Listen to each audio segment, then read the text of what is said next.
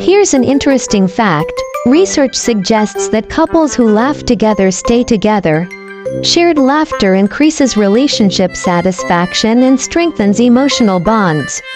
And a relatable saying, a strong relationship requires choosing to love each other, even in those moments when you struggle to like each other. Hey everyone, it's your friend Saeed Risalat here. You're probably wondering why you should watch this video on common relationship problems. Well, let's face it, we've all been there. Whether it's dealing with communication hiccups, trust issues, or just trying to keep the spark alive, relationships can be tricky. In this video, I'll break down the most common relationship hurdles in a way that's relatable and easy to understand. Plus, I'll share some practical tips and a few laughs along the way. So, if you want to learn how to navigate the ups and downs of love and maybe even strengthen your relationship, stick around. Trust me, it's going to be worth it. Part 1. Let's talk communication. Hey there, communication champ? Or maybe not so much. Don't worry, we've all been there. Ever had a convo with your partner that felt more like talking to a brick wall? Yeah, been there too. But fear not, because in this part, we're diving deep into the ocean of communication. Imagine this. You're trying to explain why you're upset, but your partner just doesn't seem to get it. Frustrating, right? Well, here's the thing. Communication isn't just about talking. It's about understanding too. It's like that saying, it takes two to tango. So, let's tango our way to better communication. Picture this scenario. I feel like you don't listen to me. Partner, but I do listen, I just forget things sometimes. It's not about remembering facts, it's about showing you care about how I feel. See what we did there? It's not just about the words, it's about the meaning behind them. So, buckle up, because we're about to upgrade your communication game. Part 2. Trust me, trust issues happen. Welcome to the trust train, where we're all aboard the roller coaster of emotions. Trust is like a fragile flower. It needs care, attention, and sometimes a bit of miracle grow. Have you ever been in a situation where trust was broken? It can feel like a punch to the gut. But hey, it's not the end of the world. Imagine this scenario. I saw a message on your phone from someone named Alex. Who's Alex? Partner. Oh, just a friend from work. Nothing to worry about. But why didn't you tell me about them before? Partner. I didn't think it was important. I'm sorry if it upset you. Trust is about being open and honest, even when it's hard. It's about showing that you're reliable and dependable. So, grab your trusty toolbox, because we're going to rebuild that trust, one brick at a time. Part 3. Show me the money. Or not, hey, financial wizards? Or maybe more like financial disasters? No judgment here. Money matters can be a minefield in relationships. Ever argued over spending habits or financial goals? It's like trying to navigate a maze blindfolded. But fear not, because we're here to help you find your way out. Imagine this scenario. I think we should start saving more for our future. Partner. But I want to enjoy life now, we work hard, we deserve it. I get that, but we also need to think about the long term. Partner. I never thought about it that way. Maybe we can find a balance. Financial conflicts can strain even the strongest relationships. But by setting clear financial goals, budgeting together, and having open conversations about money, you can avoid the pitfalls and build a solid financial foundation for your relationship. Part 4. The intimacy dilemma. Closeness versus space.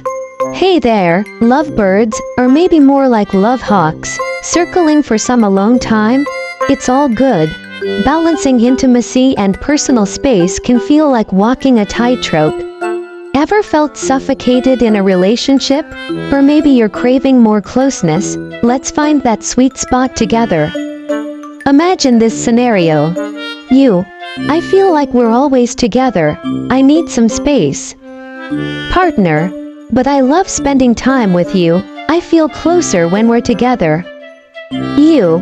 I love our time together too, but I also need some time for myself. Partner. I understand. How about we schedule some me time and we time? Intimacy isn't just about physical closeness, it's also about emotional connection.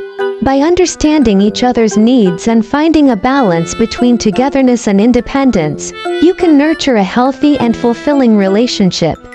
So, let's cozy up and explore the intimacy dance together. Part 5. Future Planning. Are we on the same page? Hey, future planners, or maybe more like future questioners. It's cool, we're all figuring it out as we go. Ever had that moment when you realize you and your partner might have different ideas about the future? It's like planning a road trip but ending up in different destinations. Let's map out a route that works for both of you. Imagine this scenario. You. I think it's time we start thinking about starting a family. Partner. Really? I was thinking more about traveling the world. You. I love the idea of traveling too, but I also want to have a family someday. Partner. I never thought about it that way. Maybe we can do both, just at different times. Future planning is about finding common ground and aligning your visions for the future. By discussing your goals, dreams, and timelines openly, you can create a roadmap that leads to a shared future you're both excited about. Part 6. Green-eyed monster, dealing with jealousy. Hey there, jealousy warriors, or maybe more like jealousy strugglers? No worries, we've all battled the green-eyed monster at some point. Jealousy can creep into even the strongest relationships, but it's how you deal with it that matters. Let's slay that monster together. Imagine this scenario. You. I saw you liked your ex's picture on social media. It made me feel jealous. Partner. It's just a picture, it doesn't mean anything. You. I know, but it still made me feel insecure. Partner. I'm sorry, I didn't mean to make you feel that way. Jealousy often stems from insecurity or fear of losing your partner. By building trust, communicating openly, and addressing underlying issues, you can overcome jealousy and strengthen your relationship. So, let's banish those jealous thoughts and focus on building a love that's strong and secure. Part 7. Divide and Conquer, Household Chores Edition. Hey there, chore champions. Or maybe more like chore challengers.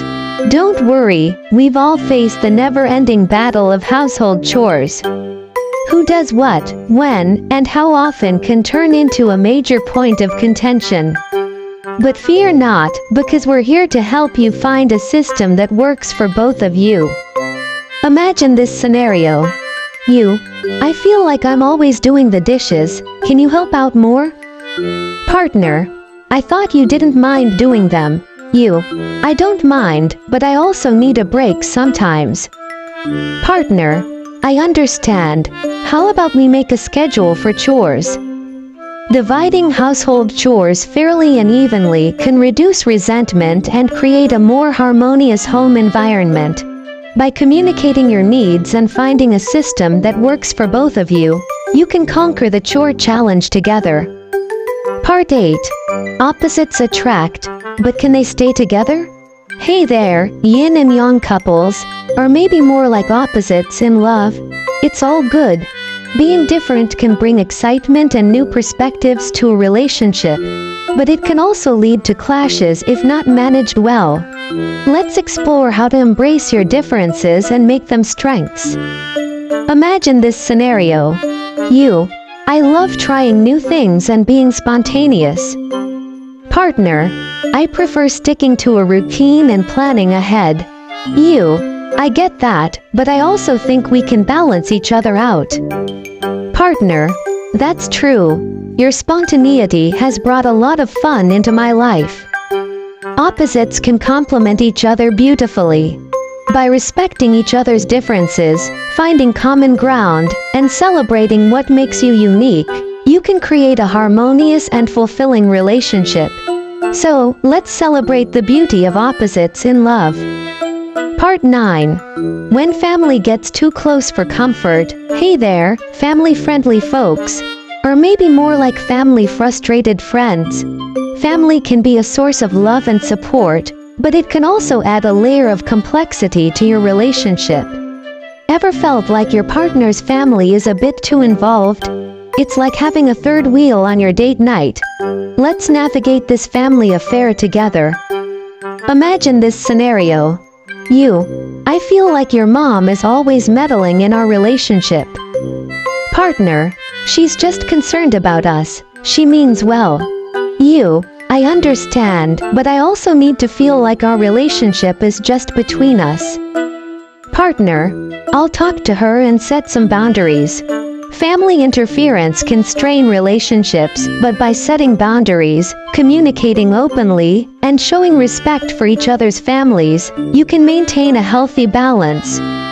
So, let's keep the love strong, even when family gets a little too close for comfort. Part 10. Fight Club. How to argue without ruining your relationship. Hey there, conflict conquerors, or maybe more like conflict avoiders. It's all good.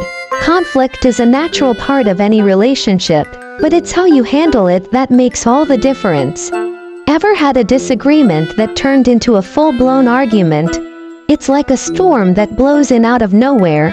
Let's learn how to weather the storm together. Imagine this scenario. I feel like you never listen to me. Partner, that's not true. I always listen. But you never seem to understand how I feel. Partner, I'm sorry. I'll try to be more empathetic. Conflict doesn't have to be destructive. By using I statements, listening actively, and finding common ground, you can resolve conflicts peacefully and strengthen your relationship. So, let's turn your next argument into a productive discussion. Thank you for joining us on this insightful journey into the heart of relationships. Remember, understanding and communication are key to a healthy relationship. Stay tuned for more relationship real talk, and don't forget to like, share, and subscribe for more heartfelt conversations. Until next time, keep loving, keep talking, and keep growing. Have a wonderful day.